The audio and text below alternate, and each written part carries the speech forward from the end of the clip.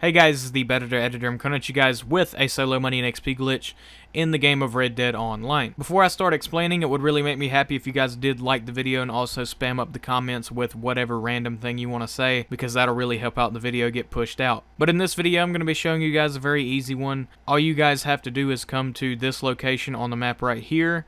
And once you guys get up here, there's a brush underground in front of this little cabin that you have to dig up with the metal detector. And then on the inside of the actual cabin, there is a brush inside of a wardrobe. And it's very easy to do this. All you guys want to do is go over to the wardrobe and then open the wardrobe. If it's already open whenever you guys get here, then you want to close it first and then reopen it. You just want to make sure you open it at least once and then grab the brush out of it. And then you guys want to run down over to where the actual brush is buried underground, and then you guys want to just dig that up. Now after you guys dig that up, then you want to disconnect from your internet or close your application. Now in this footage I was on PC.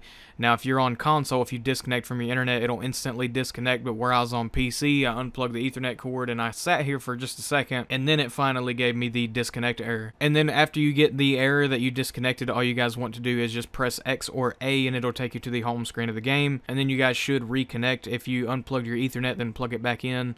And then after that, all you guys want to do is load into a online free roam session.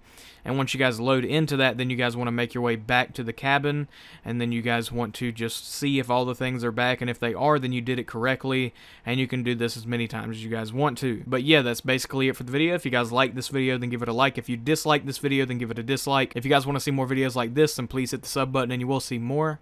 Other than all that stuff, I'll see you guys in the next one. Bye bye.